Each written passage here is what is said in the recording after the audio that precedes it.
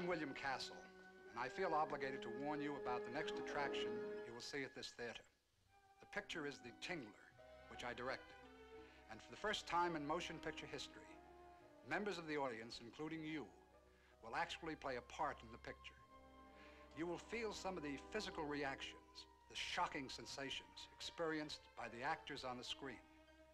I guarantee that The Tingler has more shocks per minute than my last film, The House on Haunted Hill. But don't be alarmed. You can protect yourself.